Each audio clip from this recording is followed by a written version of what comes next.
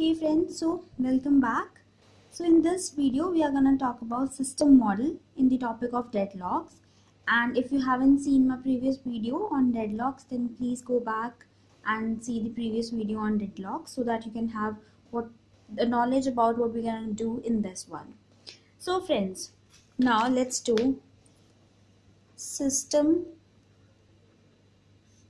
models. This is one of the another topics which is related to deadlock topic and is really important to understand. So, a system consists of finite number of resources to be distributed among a number of completing processes. So, as we talked in the last video, that a computer system is having resources, right? And there are processes, and these processes require resources to complete their operation. Suppose in a system there are P1 process, P2 process, and there are R1 resource and R2 resource. So P1 and P2 must be requiring these resources to complete their operation. And that is what we are saying, that a system consists of finite number of resources, that these resources are not unlimited.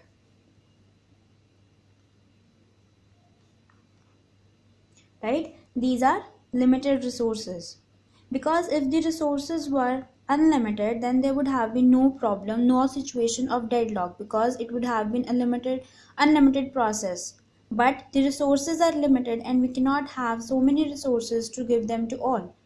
So now the resources are partitioned into several types, each consisting of some number of identical instances. So now what then this point means is, suppose we have a printer. It is a resource, right? Now we have instances of printer, which means that if process P1 requests for printer,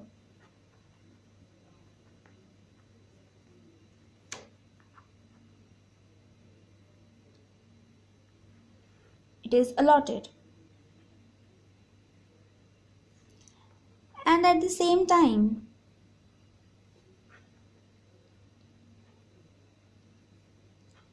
P2 requests for printer. Now what happens is, if this printer has an option of printing simultaneously two prints, then there would have been no problem, right? But as we know, printer cannot print two prints at the same time. First it will be completing one of its order and then it will be switching to the next. So what happens is, printer is having an instance. The first instance is allotted to P1. P1's request is handled by printer, it is printed, and then the next instance of P2 is done. So in the next version, the P2 is given the option to use the printer and have the resource. So next we are having memory space, CPU cycle, files and I/O devices. For example, printers and tape drivers are examples of resource types. So as we talked in our last video, that resources, anything that is attached to the computer system or internal components of computer, are known as resources. So we are giving some of the examples. One second, let's just have a new page from the starting. Okay, so now examples of computer resources. 1. CPU cycles, files, I/O devices. Here the word I/O means input output devices. These are printer, tape drivers, etc. Right guys? So now A process and operating system uses different resources and uses resourcing in a following manner. So friends, here what we are saying is that in an operating system you cannot use any resource whenever you wish. There is a proper procedure of how the process is gonna use the system's resources. So there are basically 3 steps in which this process goes on. So let's write it down. A process in operating system uses different resources in the following sequence, right? Okay, so the very first point under this comes as request a resource. So whenever a process needs a resource, the first step that needs to do is request a resource. Process requests the resource. If resource cannot be granted immediately, then the requesting process must wait until it can acquire the resource. Exactly. So what we are saying here is that whenever a process needs a resource, first of all, it is going to request for it. And if that resource is free at that time, it is allotted to the process. As we saw in the previous example of our printer, here the P1 process requests for printer. The printer was available, so it was allotted to process P1. And then a P2 process requested for printer.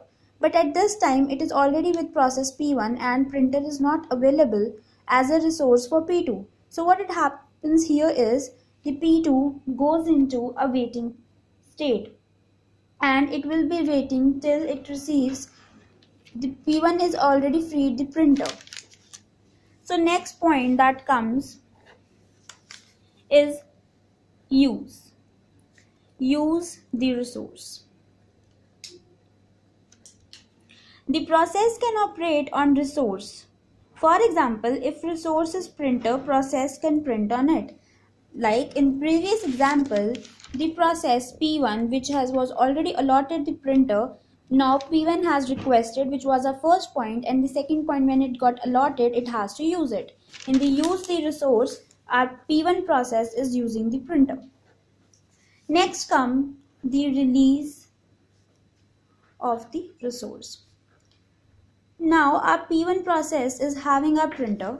It is already using it, and now once the operation is finished, it has finished using it, it has to release the process, the resource, so that another process can come and get the resource.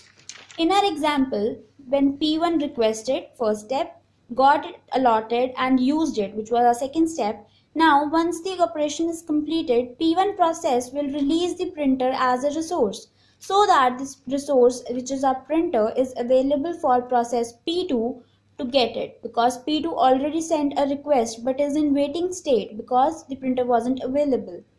So these are the 3 steps in which are the sequence that how a process will be using the resources available, and how this process goes is in 3 steps.